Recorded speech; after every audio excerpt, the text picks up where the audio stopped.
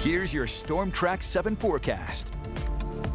I'm Storm Track 7 meteorologist Joy Bettenhausen. Well, we do have a winter weather advisory in effect for our southern counties. Starts this evening, goes through the day tomorrow. That's why Threat Tracker is in the red. However, by Friday, finally dry, partly cloudy, and temperatures start to warm up once again. Winter weather advisory for Keokuk and Washington counties starts tonight at 9 p.m., goes until 6 p.m. tomorrow.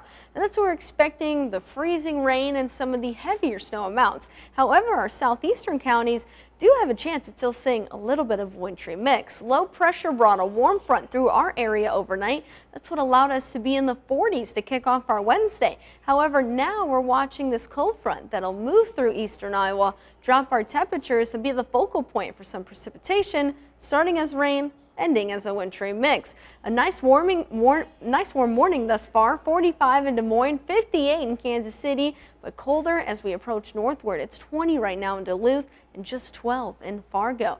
Morning commute, not in bad shape at all. We're just dealing with cloud cover and warm temperatures.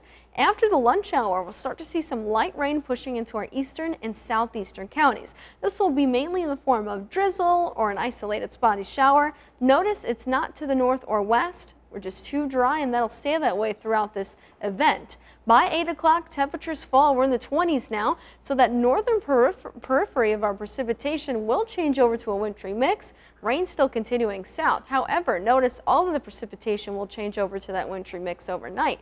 Embedded in that wintry mix is some freezing rain. This could coat some of those roadways in Iowa City on southward with some ice, so definitely could create some hazardous travel for the Thursday morning commute, although precipitation will be done.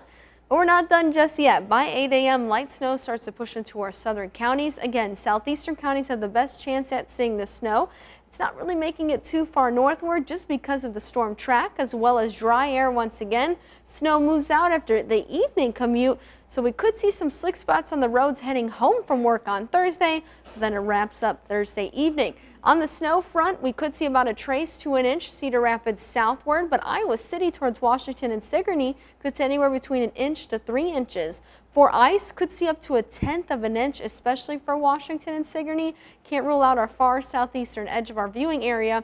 But if you do have to travel eastward, some of the greater concerns for heavier snowfall and more ice are just east and southeast of our viewing area. Today's highs, well, we've already reached them. They'll fall throughout the day in terms of temperatures. We'll start with rain in the afternoon in our southeastern counties. Then it'll change over to a wintry mix. Temperatures continue to fall overnight as we're in the single digits and teens. Wintry mix does end early Thursday morning. City by city forecast: Waterloo, Dubuque, Cedar Rapids, and Iowa City. We're colder tomorrow, but back near 40 by Friday. Dry through the weekend. Another warm day on Sunday. And it looks like we have a couple more chances for winter precipitation come next work week.